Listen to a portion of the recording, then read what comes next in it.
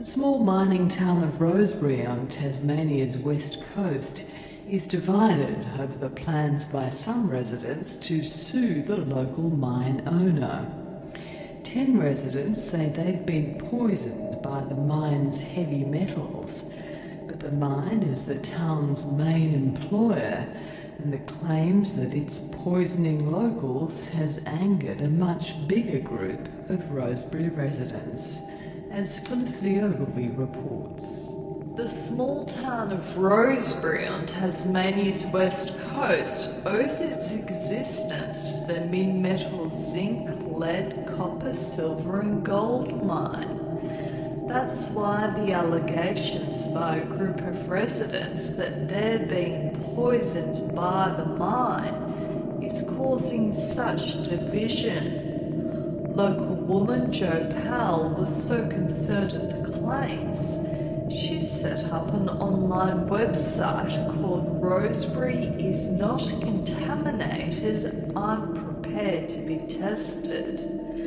She says the site is designed to maintain the good reputation of Rosebery. Rosebery's getting a reputation as the contaminated town, like our house prices have dropped. Tourists actually come to town and say, oh, you know, we can't drink the water here and people are poisoned and dying. We're not denying that maybe there is a problem in Rosebery, despite the name of the group. But we want some answers, whether they be proof that there is contamination in town and what can be done about it, or answers proving that there is no contamination.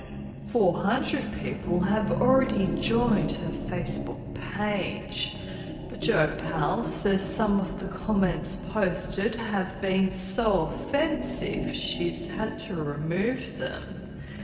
Here's a sample of some of them. It's funny how the people have lived here for so long and they're not sick. Go off and get a real life, you low life, instead of running our town down. What a load of Why are these people still living in a so-called contaminated mining town that they have no idea on how to repack their bags and get the f*** out, if it's that bad? Or is there not enough people that can pack it for them and show them the way out? Houses go up quick when you set a light to them. I'm sure no one will miss one house and two dung. When the people write the comments, they don't seem to realise when they put it up, it's their opinion, but it reflects on everybody else in the group, and we don't all feel that way. Like there are some people that have feelings like that, but I mean, it's not everybody. It's not everybody that wants them out of town or plans on burning their house down or anything ridiculous like that. But that's why they've been removed. Kay Saltitsis is one of the people who the comments are aimed at. I was surprised that, particularly the ones where they're talking about packing their bags and taking them out of town. Rosebery is a little bit like that. It always has been, where they believe they can do things like that. But you can't do things like that just because you don't agree with what someone's saying.